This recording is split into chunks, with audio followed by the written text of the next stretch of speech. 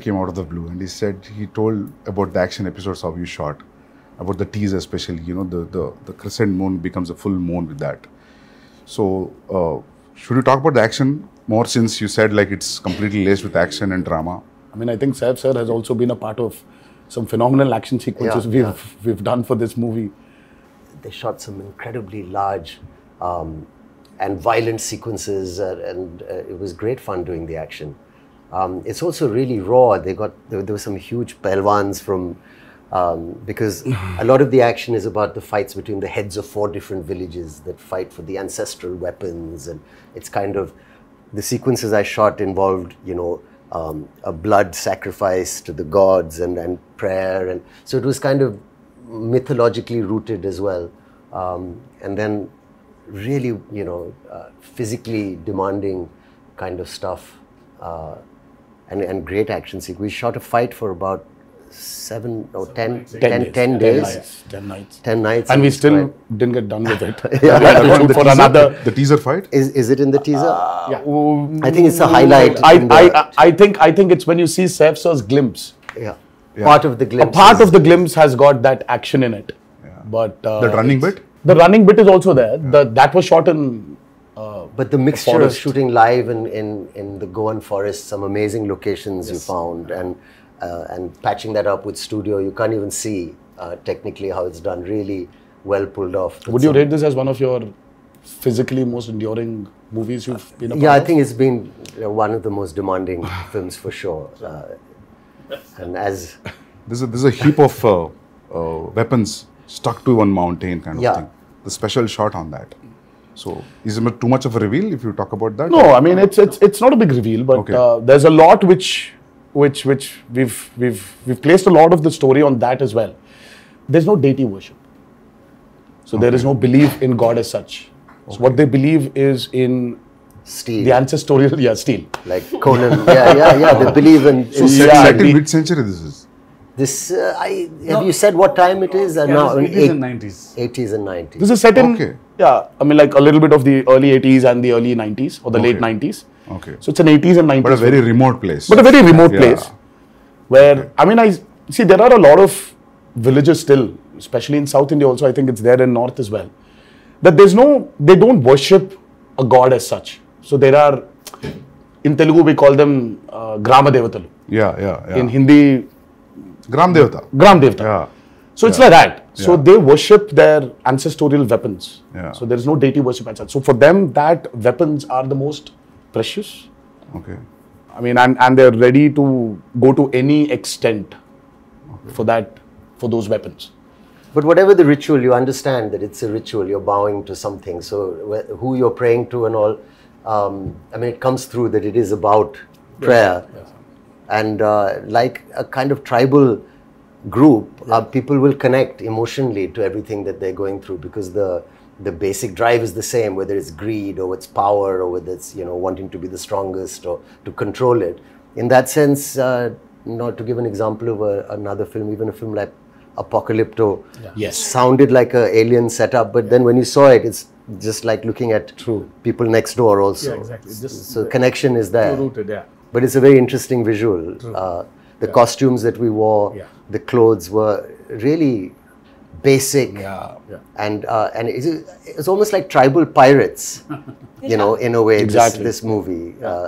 So it's got its own universe, which is always nice. The kind of visual palette and your production designs, Abu sir, and you really presented something that looks stylish and watchable in terms of, you know, visually, and at the same time emotionally, it's got the strongest score ever, because it's about all these basic emotions like fear and power and revenge. And, you know. Yeah, I think today audiences, they're liking when you actually take them into a very fictitious world. Because the theaters, right? Yeah. The lights go out. And and then you're in that world and you don't want to come out. So it's, I think it's like, you know, if you actually relate to Batman, you know, Gotham is nothing but downtown Chicago, or it's Chicago. But there is, it's Gotham. So I think there's a lot of a world play that is happening today in Indian cinema as well. If you look at movies like Baahubali, or you look at movies like Kalki. Kalki. And in a way, even if you look at Animal, So though there are characters which are around us, but after a point of time in that film, you're just with Ranvijay. You're just in his family. You're sitting in that room in his house. So you just alienate people away from the present atmosphere and just take them into this fictitious world. So I think that's 15 minutes into Devra. You will be stuck in that world and you're going nowhere. You'll be there. You'll be in that world we've created. Usually what happens in India, whenever we make a period film, some factor will jitter out. इसमें बहुत seamlessly जा रहा है सब कुछ.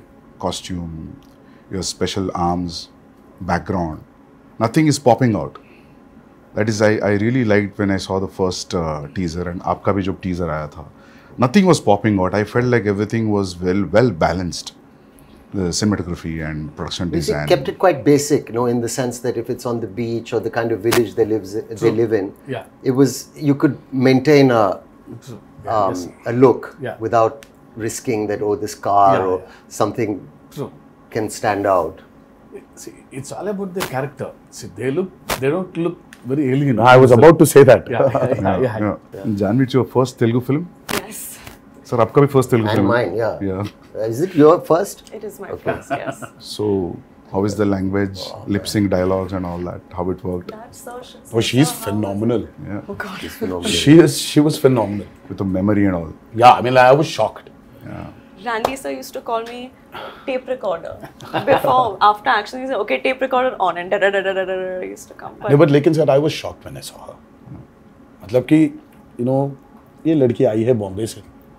But she's got South Indian roots. But still, sir, see, speaking in Telugu is sometimes, obviously, but she was just like that. I mean, there was a scene where this woman just went. She went all out. And Shiva was just looking at the monitor and he was just looking at me from there. I was walking, just doing this. I was like, she was fabulous. I mean, I was shocked. Can you say something nice about me as well? My day is made. I feel like I can leave the interview now. I don't need to worry about anything. Sir, I think hamara camera here has to be experienced in the movie. Shiva sir told me, he said, don't worry. I said, what about language? What about language? So he said, listen, don't worry. You can speak maybe Hindi or you can speak English, but it's just easy. Just come, just do. Firstly, when I was approached for the film, it was a great honor. I love Hyderabad cinema and I think it's the future of a lot of Bombay actors, I think, would be lucky and excited to be in a big Hyderabad movie. Sure. And I was very lucky to get this offer. But I was worried about this thing. And then you said, just turn up. It's going to be an easy experience. Don't worry about anything. He gave me the most passionate narration. Normally, my attention can wander. If it's not a great narration, I start feeling a little sleepy also. I said, rather read. But it was a spellbinding narration, very emotional. And, we were shooting a film in Amritsar. And you must have said, get Saif or something for this role. Yeah, obviously, you must have thought it was a of mutual this. choice. For me, I could never, somewhere when we wanted this character called Bhaira.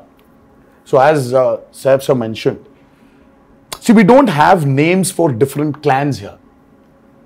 So it is one big hill where everybody is living. So the characters, there's no a particular name for a village as such. So there's like, वो north village वाला है, ये south village वाला है, ये west का village वाला है, और ये east village वाले हैं. So but it was just that. So when we were designing the characters, I think both of us really felt that, who is as powerful as Devra? For Bhaira. So Bhaira needs that kind of a cutout. So for some strange reason, both of us were looking at each other, and I really love Saif sir in Omkara, and I really felt that there is this intensity in him. I mean, though yes, he really has a funny side of him, which tends to dominate. Look at him now. All the nice things. But there is so much intensity in Saif sir. I think that hasn't been captured in movies. Yeah. In most of the movies. Yes, I also personally feel that. Yes. So, we needed that intensity. Yeah. And both of us were like, I think we should just go approach Saif sir. So I said, well, how will I do it? He said, don't worry, just turn up. There's a nice big AC set and all this water stuff. And I've got these machines and you just sit there and chill and it's going to be a blast. And you know, he was absolutely right. I came there and language. So I said, first day, I had to say these lines to this lady who was playing this part. And I was being cued some dialogues and I said, I'll try and get... And the sweat started running down my back and I felt kind of a thrill that I hadn't felt for a long time. I felt I'm working in even though it's our country and it's another language, but that diverse, it was like a new thing for me. I felt I'm speaking a new, and I was panicking because I thought maybe I won't do it properly or I roughly understood what I'm saying. I tried to remember You remember any line? I knew you'd ask me this. But if you repeat, I'll repeat. No, but I prepared it and...